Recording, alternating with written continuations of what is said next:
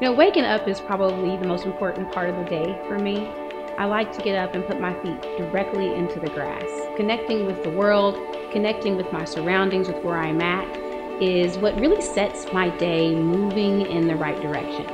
I've learned that loving myself and being selfish with me is what allows others to get a more authentic version of Diedra. Noticing what I do for myself and how what I do for myself affects the others around me is the most important factor of self-care.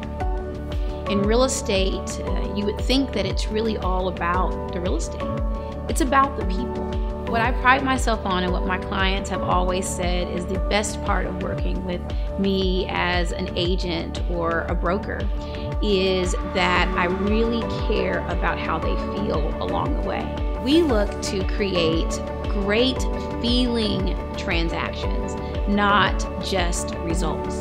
The process of real estate is transactional, but the experience can be transformational if you really get into understanding what we're here to do. We're here to connect.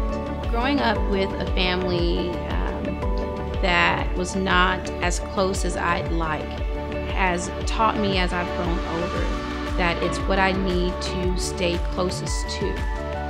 I'm raising a teenager and a young son, and I've learned so much from them. I grew up in a little town in New Mexico, and my mama named me Diedra.